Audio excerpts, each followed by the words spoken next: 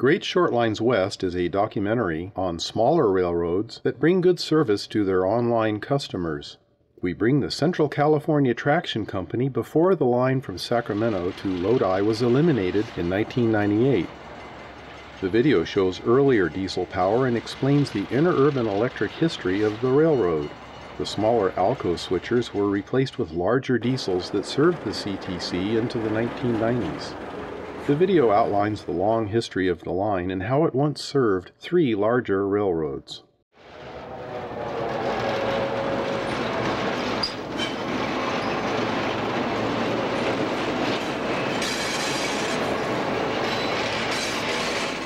We bring the switching of online customers and plenty of mainline action.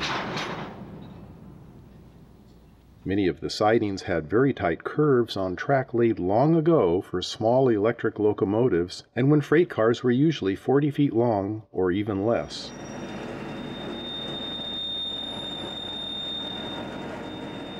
The Amador Central survived until 1997 to serve the Georgia Pacific shipping wood products.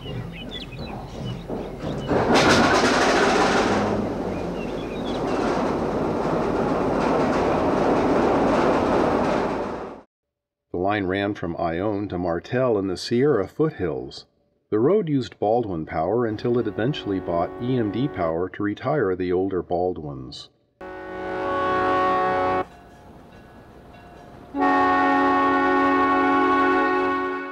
The main line allowed a brisk 10-mile-an-hour speed, and the yards were restricted to 5 miles an hour. The EMD switcher runs past what used to be a station for both freight and, long ago, passengers. The Amador's only connection to the outside world was with the Southern Pacific at a small yard in Ione, California.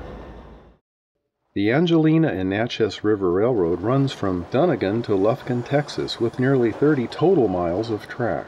Our camera operators were the guests of A&NR in 1998, allowing us to interview key employees as they went about their duties, and, of course, follow and ride the trains. It's a fascinating look at a successful short line. Here are a few excerpts from the video. We're in the railroad business moving freight around from point to point, but in reality, as a short line, what we do best is service, and I often tell our people we're really in the service business.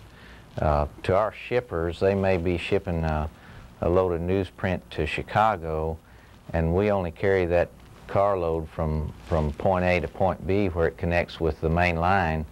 But as far as they're concerned, we are the railroad, and if something happens between here and St. Louis or Chicago, it's us that they call. So one of the things, I guess, as a short line railroad that we really strive is our customer service. That's really all we have to sell.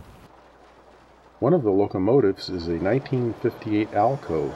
This diesel looks like it came off the showroom floor, as do all 3 of their locomotives.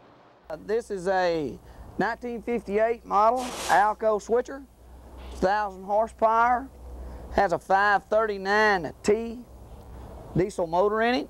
It has individual heads on it. Each cylinder has its own individual head, and this motor is a 4-stroke. And in other words, this engine has intake valves and exhaust valves. That our EMDs have, they have exhaust. All the valves are exhaust, and it has intake ports. But other than heads going bad, this engine is pretty maintenance free. Well, I think the controls on this ALCO here, this 58 model ALCO, is really one of the simpler controls. It'd be good for a student engineer to learn on. Really, this is your independent brake here, and it's real simple to operate. This is your train line brake. It works just like the rest of them, and the throttle here. This line dates from the 1880s and it serves local industries even today.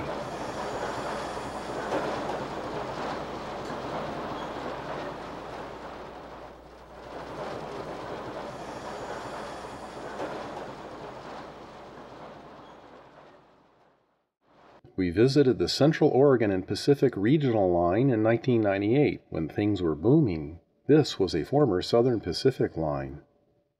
As guests, our camera crew made a cab ride over the Siskiyou grade, while a second crew shot the action from the ground. The tight turns on the north slope add to the power required to muscle trains up this grade.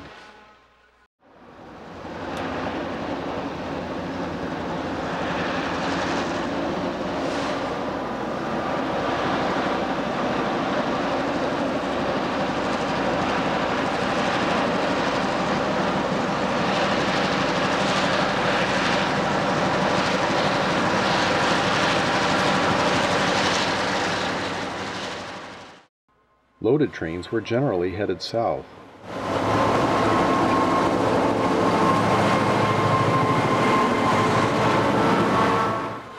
The grades on this line are 3.3% on the north slope and 3.6% on the south slope. This made a scenic and thrilling ride in a group of 6 locomotives. We have several interviews to inform the viewer as to why this line has such special meaning and how well trained the train crews had to be. Grades that we have is Bailey Hill in California. That grade too has 3.6% grade, and its summit, when approached from the north going south, is a dramatic drop. I mean, the track just disappears in front of you.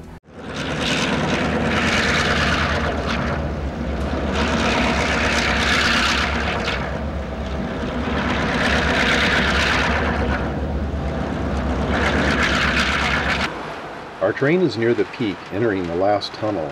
The grade actually begins a downhill mode inside the tunnel, and the video explains how this required extra care in train setup.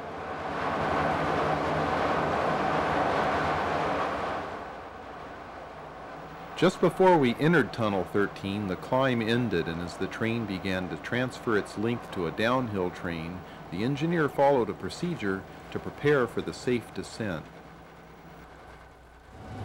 Because we lose the telemetry with the rear end device, we want to make sure that we've got air set and that the air pressure drop in the rear of the train before you enter the tunnel.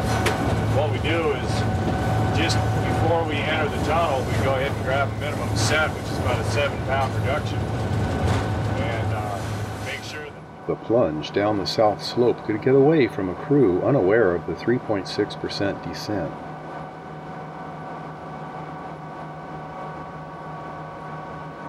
This is a thrilling look into an amazing and historic piece of transportation history. We look back decades ago to the Stockton Terminal in Eastern that serves the fertile area of food production. The ST&E favored ALCO switchers for their easy manners on older light trackage.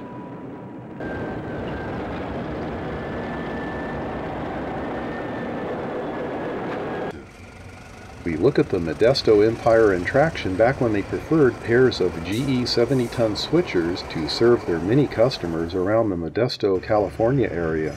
The Ventura County Railway also used ALCOs, and we look back into the early 1990s in Oxnard, California.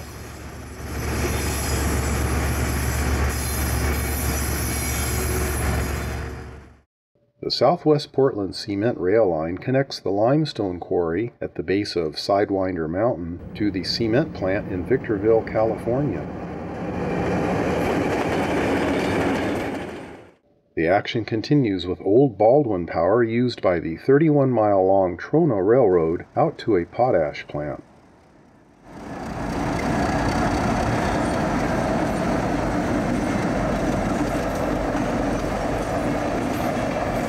Don't miss this look back into some great short line, regional line, and specialty lines at your nearest hobby dealer.